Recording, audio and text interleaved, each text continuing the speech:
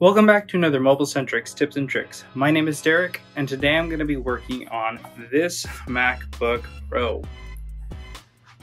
This is MacBook model A2338. As you can see all of the lines going through it. There's a decent impact right here. Caused us to have no image. We still have backlight, everything still works, we just don't have a good display. What we're going to be replacing today is the panel only, keeping all of this original, just replacing the LCD panel itself. Let me show you how I do that.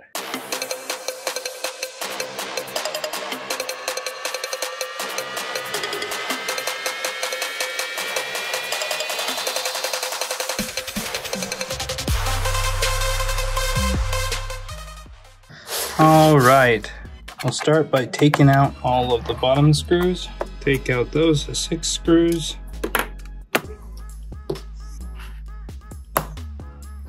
We'll go ahead and pop up the back panel.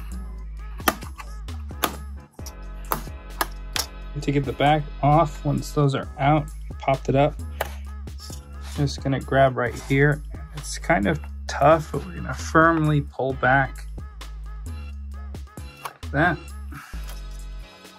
We don't want it to go flinging, so I've got a controlled pull here, just like that. We'll pull it off. This looks really clean on the inside. You can tell that they took good care of it for the most part. Obviously something happened to it, but now we just need to remove all the screws holding in the Wi-Fi antenna and the display flexes, keeping all the screws in order so that we can put them back in the same spot.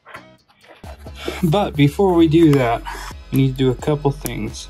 I'm gonna grab this sticker here, lift it up a little bit so that we can disconnect that zip connector and pull out this flex. We can lift up this sticker-like thing. Now we'll grab our screwdriver and we'll take out this screw. And then we can lift up this tab. Now we'll open it back up and hold down the power button for about 5 to 10 seconds. This will give the motherboard a proper drain of all residual power that it might have had. That's good. Now we can proceed with removing all of these screws.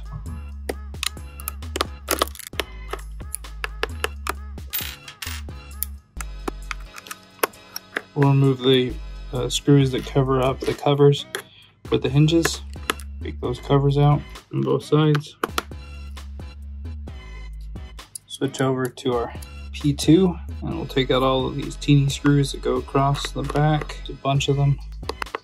Now for those of you wondering, I would normally be doing this with the device on the table. I'm just trying to get just a good angle for the camera. Alright, we can disconnect this flex now. This guy's semi-loose. Now under here we've got a sticker we gotta pull up. Some really sticky adhesive. Take out that screw. And we've got the little coax connectors for the Wi-Fi antenna here. And we should just be able to gently slide it out. Just like that. We'll take out these 4 screws and those will be free, like so. And then we'll switch over to a T8, and I like to remove 2 of the 3 screws on each side. You'll see why in a second. There's 2. Okay, now we'll open it partially up, and then we can remove the other 2. And then the screen will gently, much easier now, just come off like that.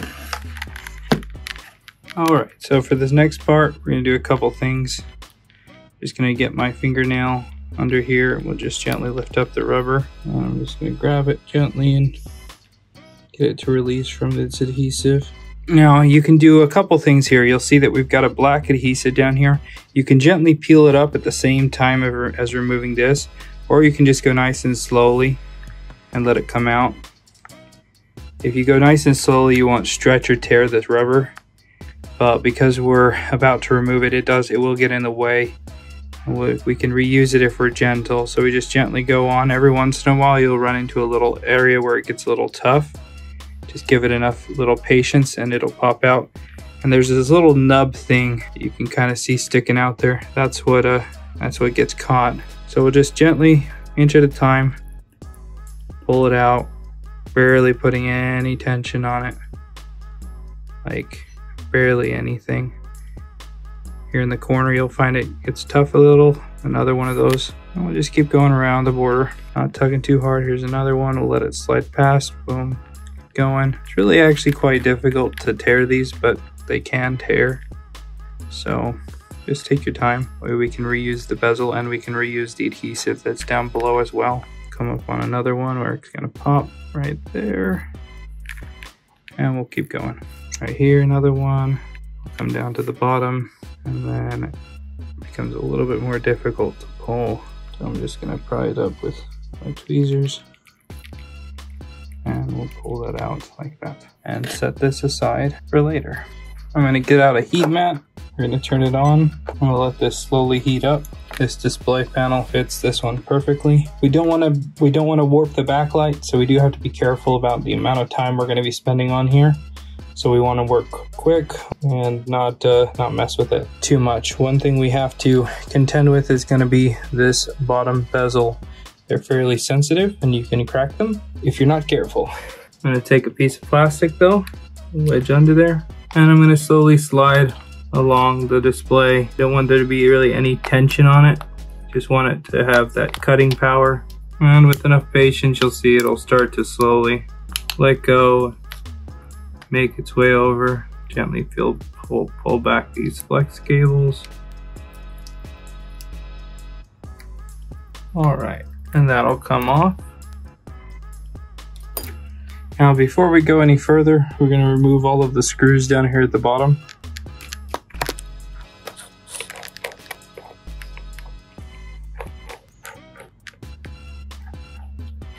Peel up the little sticker here, and then I'm just going to get a hold of this bracket and we'll gently lift it on it. Slowly take off the rest. We'll take this off and we'll set it aside. Now we got to go around the border and cut through the adhesive all the way up to the top. So we'll put it back on the heat mat to help with that. So we'll get under the edge here, get right under the display, and I'm gonna gently slice through the adhesive here and slowly move my way all the way towards the top with a firm grip. And we're gonna do the same thing on both sides with the plastic. Get under the edge of the display, get into the adhesive layer, and slide our way to the top. We'll come back to that side in a second. We're gonna really move on this way.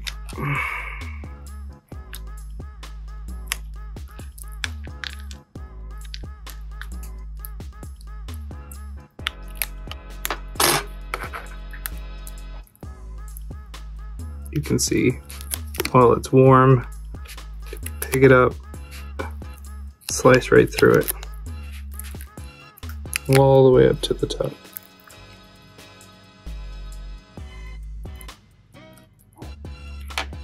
Alright, we'll make sure we disconnect these flexes, and then we'll peel this up nice and slowly. Alright, and we'll start to pry on the screen, right above that section. It likes to just barely rub here, so you just gotta be gentle. Get it past that point. Make sure it's not holding on to any of the cables.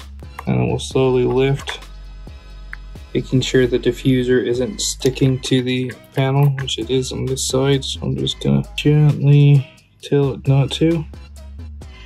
A little bit of adhesive that it touched it. Now it's not grabbing on. And we'll slowly lift, and if we can see any section where it's still holding on, we can take our plastic and slice through it. All right, and then you'll be able to get the screen off like that. We'll then go around the border, and we're going to pick up all of the old adhesive.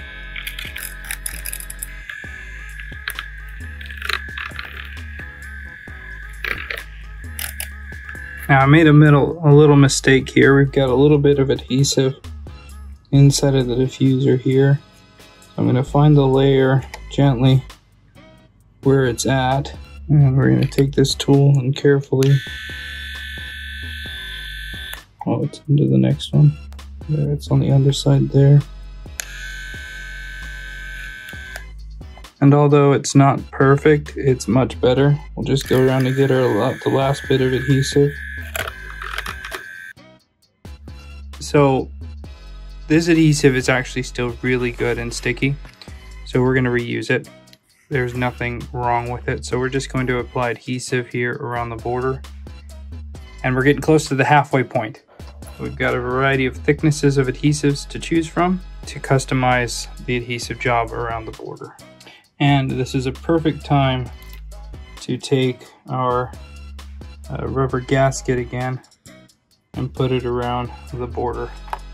You can apply the adhesive. If it's going to go down, it can go on top of this and hold it down in place even more than the adhesive that's still there.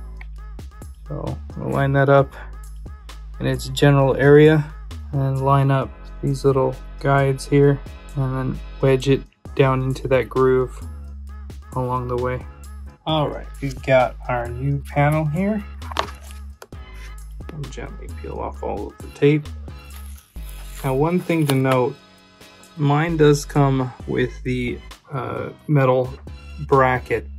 If you need to transfer it, one thing I recommend you do is you mark on it where this little logic board, where this PCB board lines up with it, so that you can get the alignment perfect.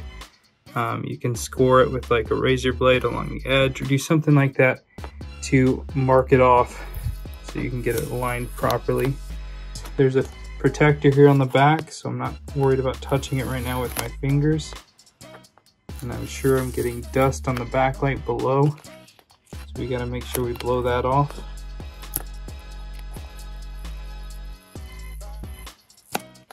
I put a little bit of tape on the edge here just so we can get a hold of that protector. We're gonna dust off anything that made it onto the backlight. Peel off the protector.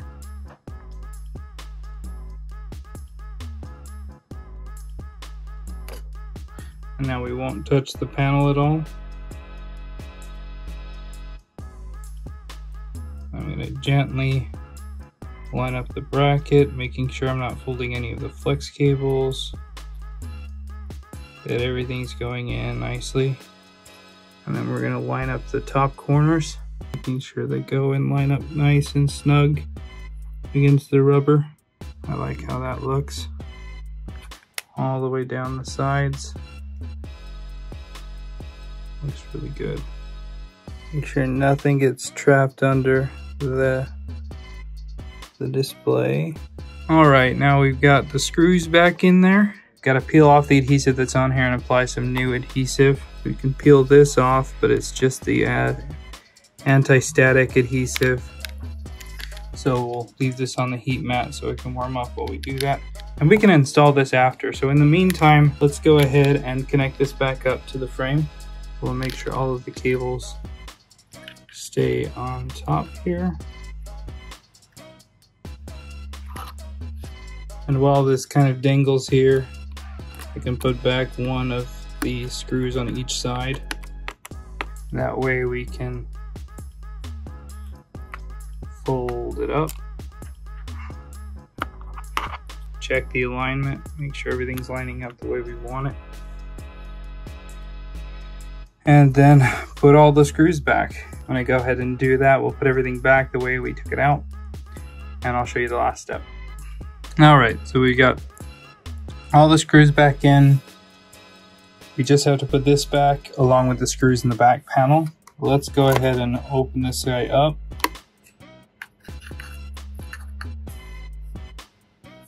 And let's turn it on. It's kind of hard to see, but there is an Apple logo right there.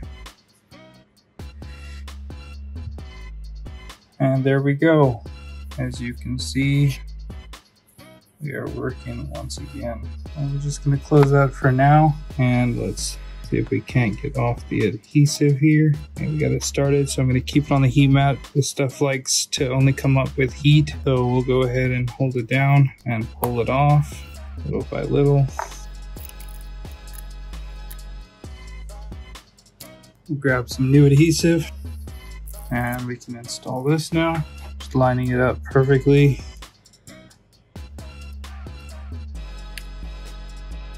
All right, we'll close that on up and we'll set this aside. We'll take our back, line it up, and push it on. Click it in. Switch back to our P5 and we'll put back the screws and we're done. And there we go, all fixed. That is how to do an LCD panel only.